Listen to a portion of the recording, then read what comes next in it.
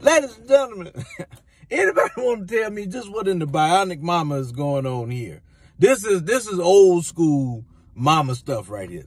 Mama picked the shoe up. You see how fast she picked the shoe up and threw it. And I know she hit the child. Hey, look, and I know how some of y'all feel. Y'all little cry and everything hurt y'all feelings, but this is just old school stuff. Some of y'all, hey, you shouldn't do that, you shot it. Hey, you don't know what that child did to cause that mama to grab that shoe and toss it like that. That's old school from 80s on back. That's real. I remember one time my mama threatened to whoop me, and I thought I was gonna get slick because they had just came out with the 1-800 child abuse thing, and it wasn't child abuse, just discipline. And that ought to be against the law too. Don't be hollering child abuse when you ain't getting abused. You know what I'm saying? If your mama discipline you, your parents discipline you, that's not abuse. It's love when somebody discipline you, because you gonna get disciplined out here in the world. You best believe that. So I told my mama, I said, I'm going to call 1-800.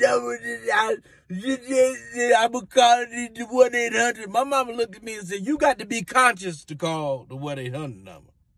So that was the end of that. That was the end of the year. So how you gonna call the 1-800 number when you in a coma? Huh? And that ain't gonna do nothing but get the police a beat down. That's all it's gonna do. There was no such thing as called that. What my mama hit me. Call the police. The police they ain't gonna do nothing but get the police whooped. The police will hang up on you. The police interrogate you too. Well, what did you do for your mama to whoop you? Don't be calling us that. Man up. My mama whooped me too. Everybody in here got whooped. You be all right.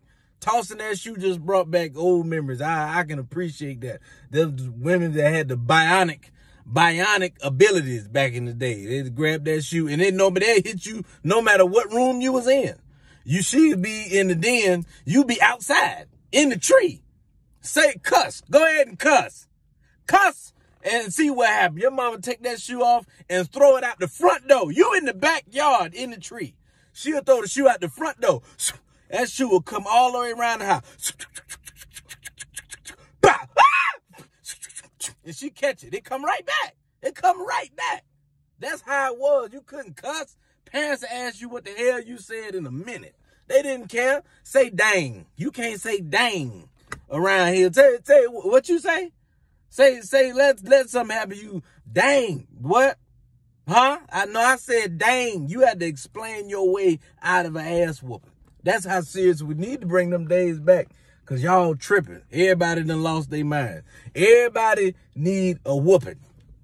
It's a whole lot of shoe throwing that need to go on around here. I appreciate whoever this mama is. Look like a Latino mama. We know they don't play. I'm not even going to touch that.